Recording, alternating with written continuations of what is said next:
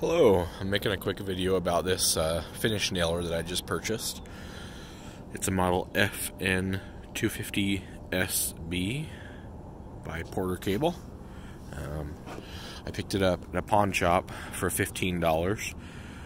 They said that I had 1 day to bring it back if it does not work for a refund. So I decided to do that, and I found a problem. I'm going to load some nails in and get the air hooked up, and I'll show you. Alright, air's applied, nails are inserted.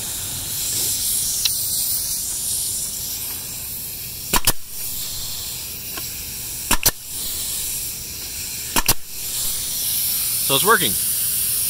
Problem is, when it's not in contact, still working. So the tip stop is clearly tip safety, contact safety, I don't know what you call it, but not functional. So let's take it apart and see if we can figure out what's wrong. Alright, I've got the finish nailer sitting here, looking at how it works. When you push the tip stop, there's this adjustment here. I did try adjusting that all the way in and all the way out, see if it fixed anything, and it did not. So it has this linkage, it has this bar, there's a little nub down there, and it comes back here in the back of the trigger well.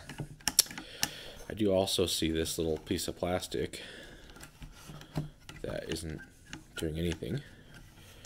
There's that middle nub for the solenoid, which I assume fires the tool.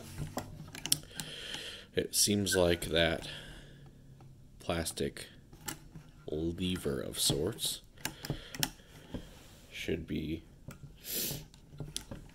making contact. So I took that apart a little bit further.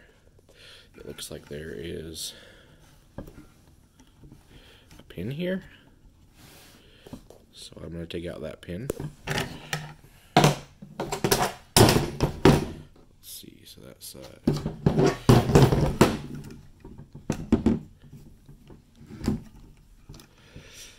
well, I'm going to put down the camera and use two hands, and I will unpause it. Okay, here's the trigger assembly. All I did was pull that pin, slide it out, and pull out the trigger just like that. What I'm seeing here is when this lever is pushed that way, that it lowers this block right here. And when it's pushed this way, it raises that block.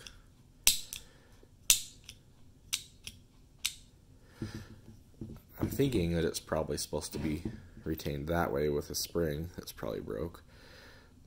And what happens with that block slid down is when the trigger's pulled, that solenoid switch doesn't make contact because there's that void there. I'm thinking that's how it's supposed to work. I'm going to pull up parts diagrams online and verify, see what I can find, and I'll go from there. Okay, so I've found this parts company, eReplacementParts.com, on just searching the model number on Google, and I found a replacement trigger assembly right here. That's the part number, that's the price, so I went ahead and bought one, and it is here. Here is the packaging it came in, and here is the new trigger. And it does work as I suspected. This one springs back, so there's a broken part of the spring. You can see between the old trigger assembly and the new one, these legs, whether they were intentionally removed to, I don't know, by the old owner to make it function like that on purpose, or whether they broke over time, I can't say, but that does seem to be the problem. So there's the brand new one. As that transfer bar pushes it back, it lifts that block, which will then make contact with the solenoid button. going to put it back together now. Alright, new trigger is in the gun.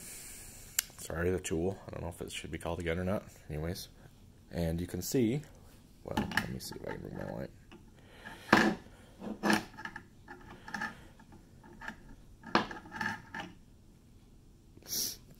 You can see that now, when the trigger is pulled, I'm sorry, when the tip stock is engaged, it does what it thought it should do. So without the contact tip engaged, the solenoid is not triggered because there's a void in the trigger because that block is down. When the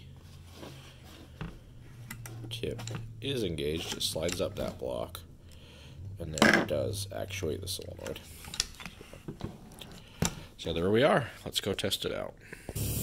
As you can see, and probably hear by the leaking air, the air is plugged back in. Again, we do have some nails floated in. Moment of truth. So no fire. Fire when there's contact made. I was reading online, and this model, the cylinder itself is made out of plastic, so you want to be real careful not to nail into a nail, as that will damage the cylinder piston assembly, because it's made out of plastic.